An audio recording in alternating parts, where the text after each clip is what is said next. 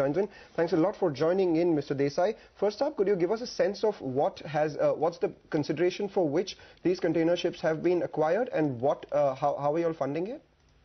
Yeah, we have actually two container vessels. One is of 700 TEU vessel and the other is 2959 TEU vessel.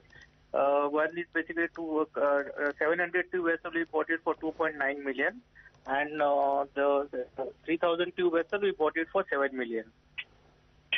Okay. What's the current capacity utilization, and with these acquisition of these two ships, what would be the benefit to your revenues? It will take certain time because right now we are acquired, and then we are already in the process to plan our regular service on West Coast and East Coast of India.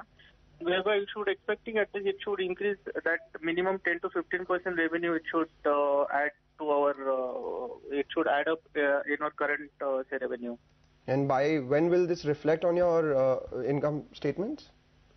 We just acquired it, so then it will be coming to on service because in couple of months, and then accordingly it will add in, say, basically it will exact impact will come in the next quarter.